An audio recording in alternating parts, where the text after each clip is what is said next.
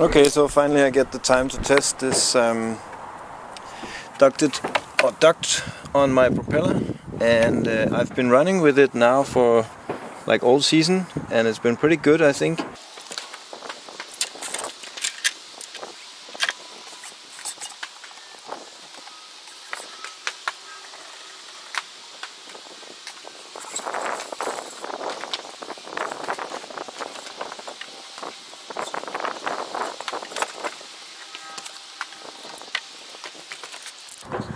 Alright, I'm gonna just make a few recordings with this underwater camera.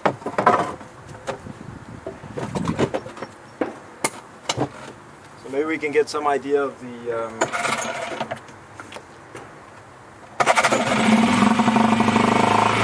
flow going on.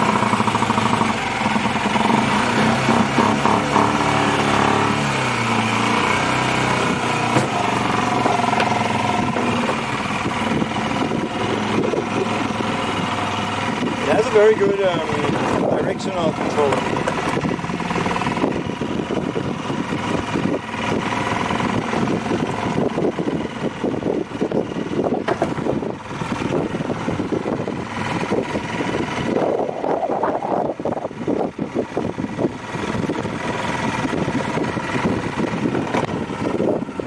More like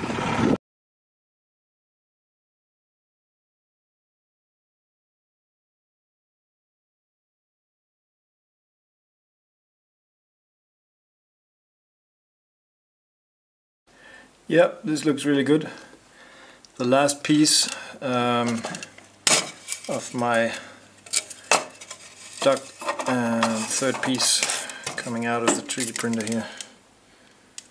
So very nice. See all these little. Yeah, so I was just wet sanding the surface of this after printing it, and especially the connection surfaces here. Now I was thinking of just gluing them together. I already just put a little piece of tape to hold these in place while gluing it, so that I'm sure to get the right angle. And I'm using this very toxic coltan glue. I think I should open the doors because to get some ventilation while using it.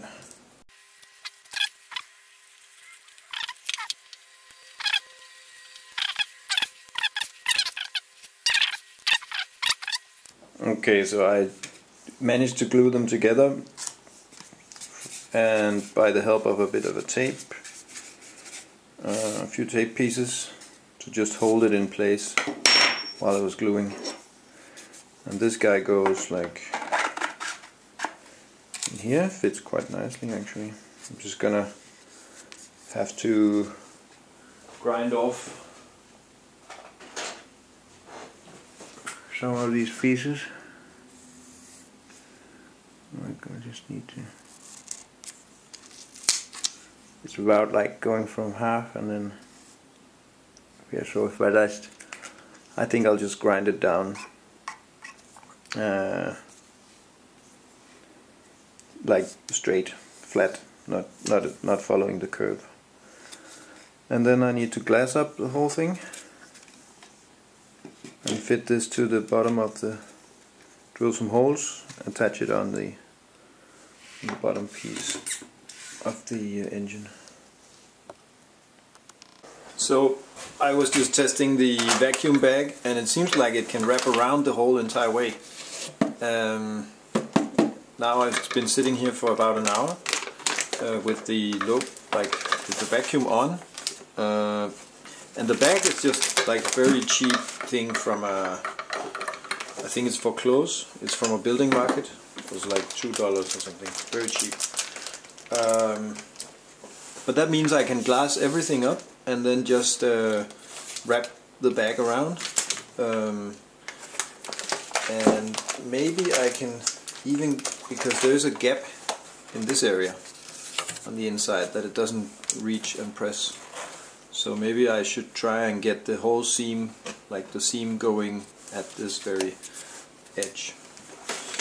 Yeah, so one of the most important things I think when doing some glass fiber work is to prepare really well. So to have everything like at hand and make sure it fits, and yeah, so that you're not going to cut something with a pair of scissors when you have your fingers soaked in epoxy resin. And so I'm trying to really prepare like every little thing that I'm gonna need, and try to anticipate what I'm gonna do before I mix in the resin, because I have the pot life that's gonna be limited, and yeah, the more time you have. Oh, that's nice. The better it gets, the more freshly mixed and viscous the epoxy is when it's in the mold, the better, I think. I think this fits like up. Yep, that's kind of enough at least.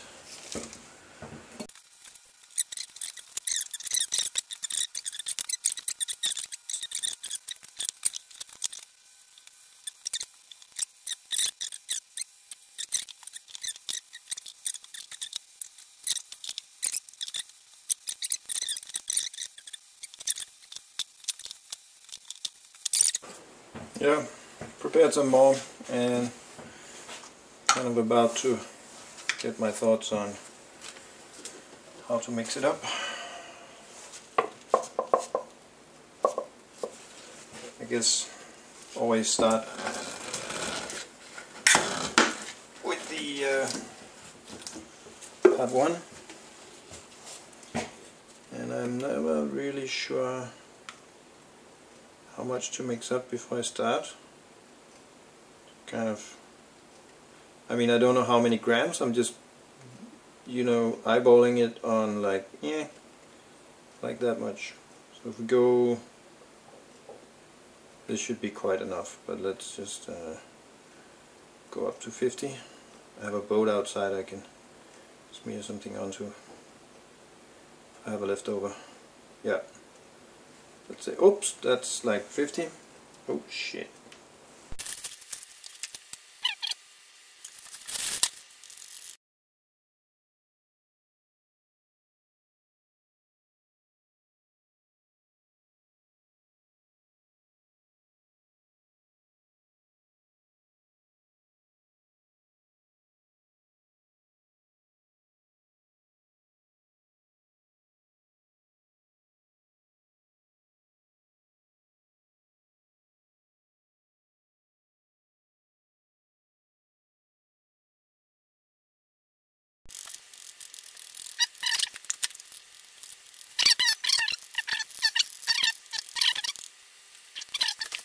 Paste of glass fiber.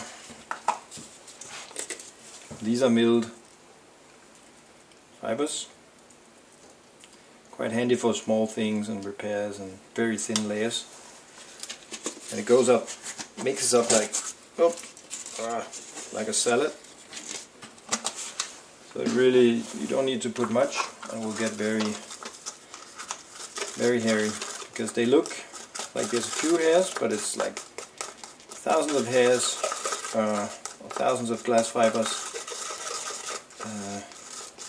in bundles. So once you mix it up with the epoxy, they split up and it goes into this kind of paste. So now I have a nice paste that I can put. But first of all, I'll just glue it all up.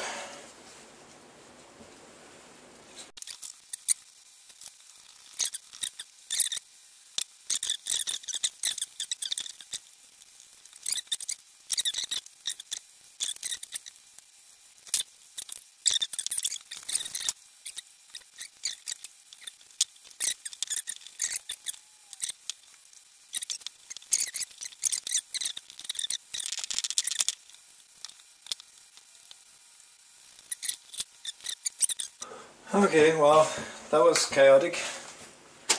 So I almost had the vacuum bag totally fixed and fine, and then it punctured. And yeah, so I had to take another vacuum bag and add a little bit of resin, and so I'm all out of resin, and it was just like enough, I hope. And yeah, it's over there curing. I don't want to touch it because the vacuum might go off. Okay, so when I came back and had to take it out of the mold or out of the vacuum, it seems like the vacuum has let go a bit, so it's not real vacuum in here any longer. So let's see how it goes. I'm not sure when the vacuum released, but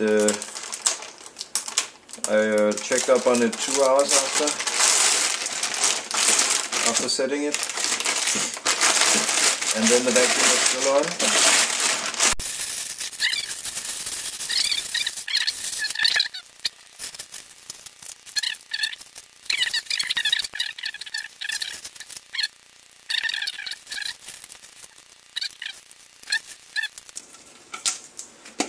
But it feels very solid, sturdy. A good sound.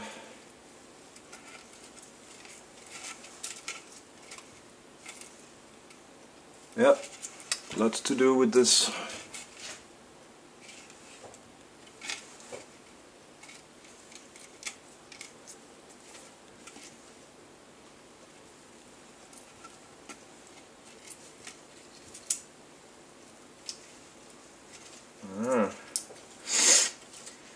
Would be nice to cut the edge here. Maybe I can get a Stanley in that way.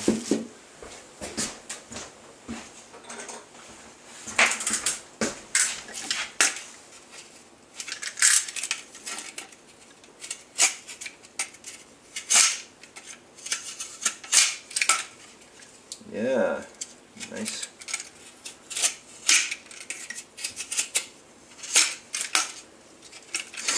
So this is nice. Before it's completely cured, one can actually cut it so you don't sand the fibers and get all this airborne particles.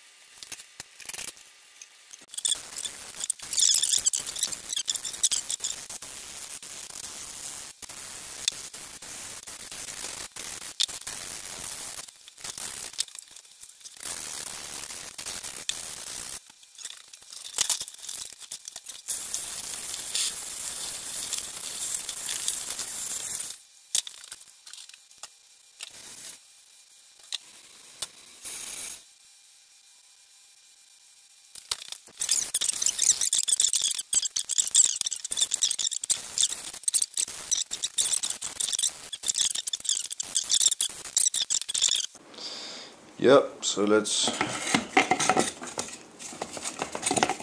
put this on here, and I'm just going to mark out like in which area I can do the holes.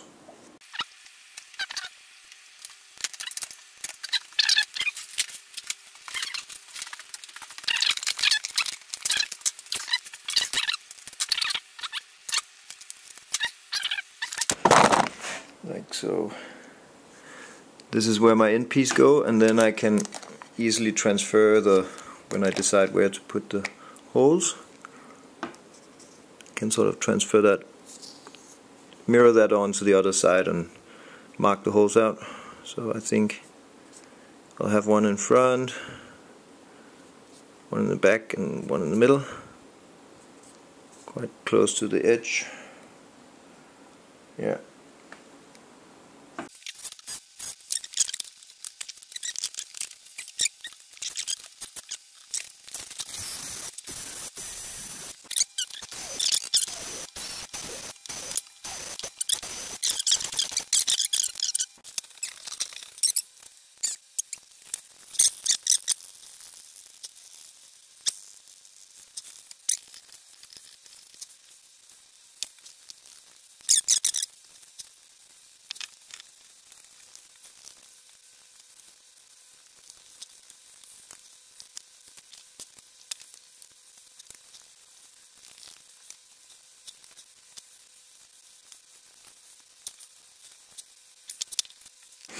Okay, so I've been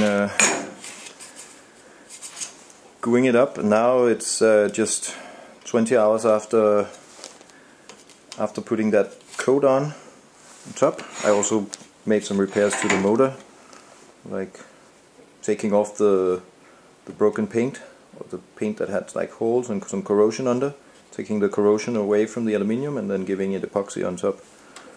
It's pretty nice, lasts for a bit. Some spots here and there, but then I have already attached the whole thing. I just wanted to show you this cap I did. So the propeller sits just by a bolt.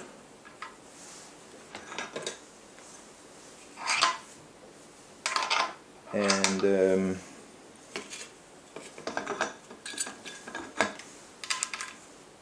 yep. And then there's a hole through this. That's why the bolt is cut up, so that a split fits through here and prevents the bolt from turning. Yeah, there's the hole, like this. And I'm also using the split to prevent this from falling off. So the hole going through this way is also holding the split. But because I couldn't open the split and close it again while the cap is on, I put in some stop screws that both holds the split in place, but also can be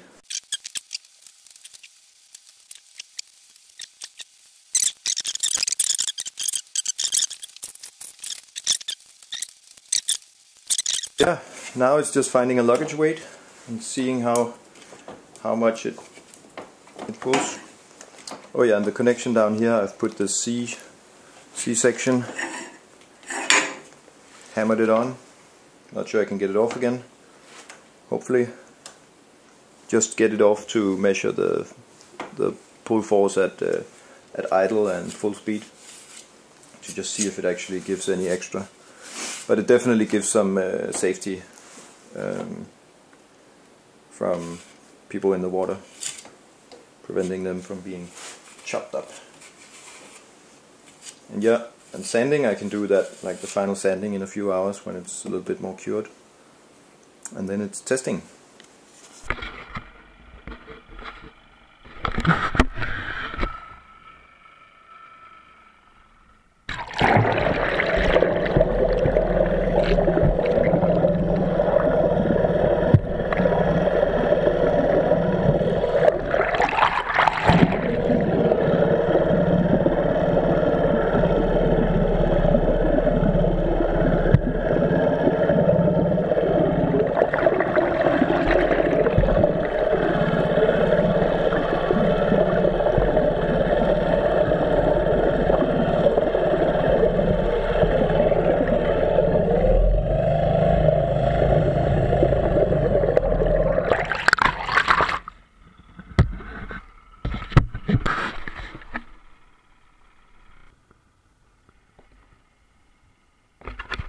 You